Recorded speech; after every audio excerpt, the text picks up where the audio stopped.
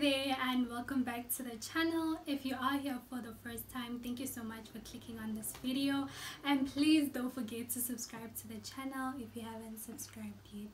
So this week I'm not alone. I'm joined by Diva, and Diva is from True Crime. She also does South African True Crime, and her channel is called Mzansi True Crime Diva.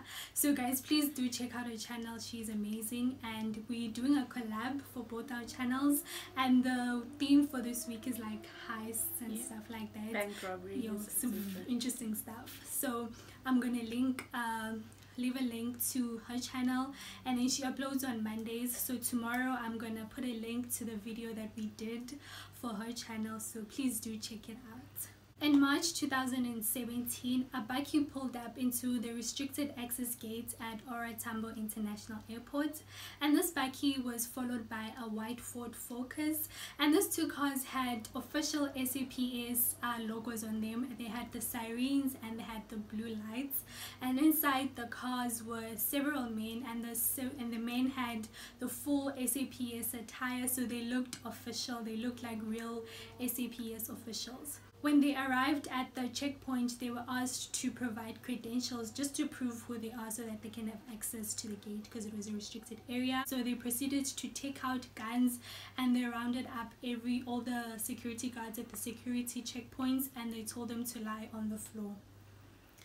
A plane had just arrived and was carrying a container with an undisclosed amount of money in rands, euros and dollars. The money belonged to Standard Bank, and it was to be transported to London the following day. The men then proceeded to take 27 bags from the container. No shots were fired and nobody was hurt. The men then sped off from the airport. So initially it was reported that the man had stolen 200 million rands, which is a lot, but it was later revealed that the money was actually 20 million rands and like 20,700,000, and you know, it's a lot of money. It was quite a big deal, like a heist at O.R Tambo, like millions of rands were stolen.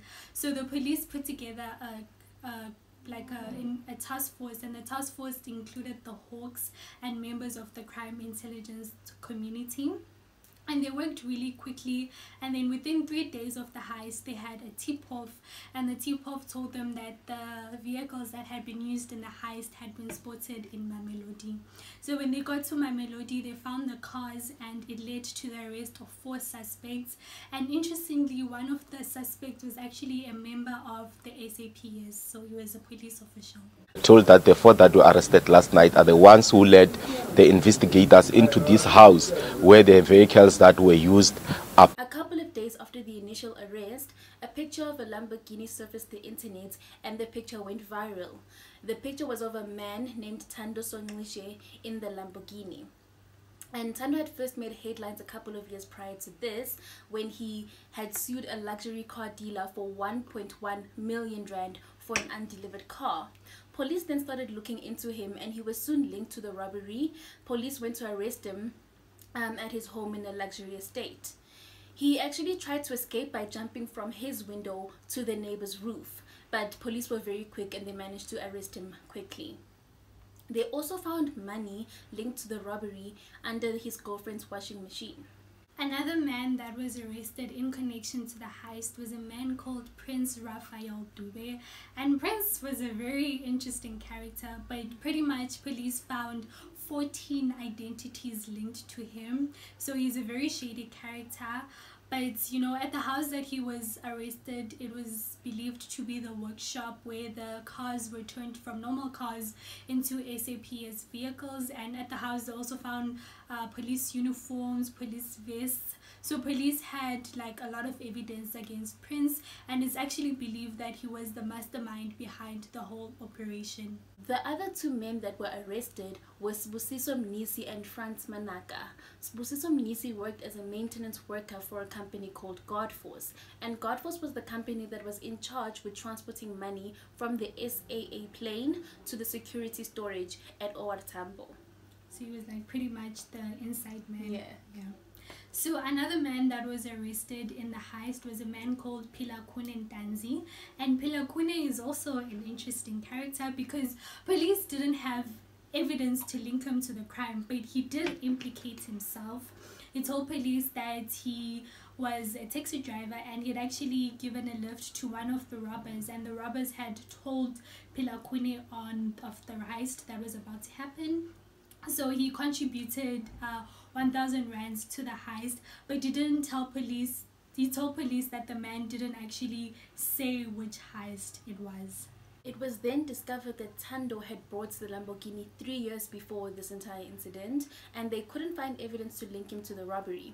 Charges were later dropped against 5 of the suspects, and because police did not have enough evidence to link the suspects to the robbery, charges were not dropped against Prince Dube, Franz Manaka, and Spusiso Mnisi. So out of the initial 8 people that were arrested, only 3 people ended up being sentenced, and they were Prince Dube. Prince Dube was sentenced to 45 years in prison for robbery, theft, and impersonating a police officer. Spusiso Mnisi was sentenced to 15 years for conspiracy to commit robbery, and Franz Manaka was sentenced to 30 years for robbery.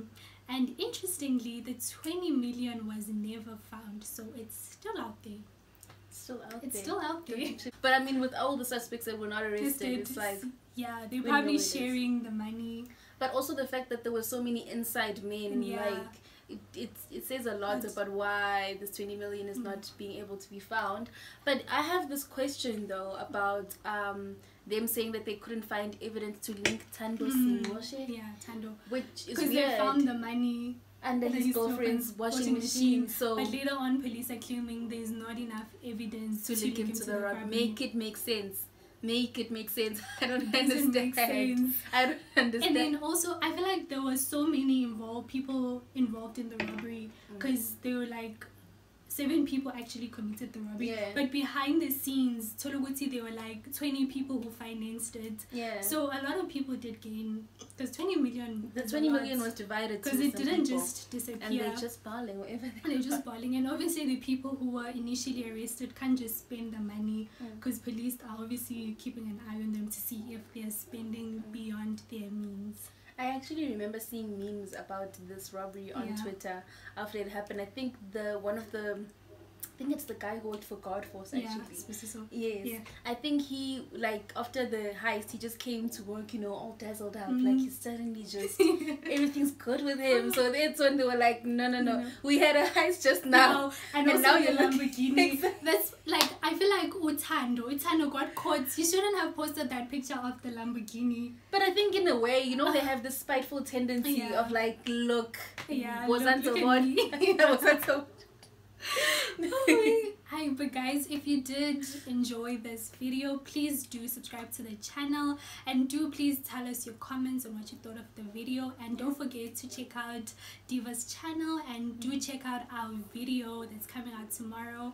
So yeah, it's also another bank robbery story, so it's also very, very interesting. Thank you guys so much. We appreciate the listening ear. We appreciate you guys watching, commenting, liking. Thank you so much. Bye.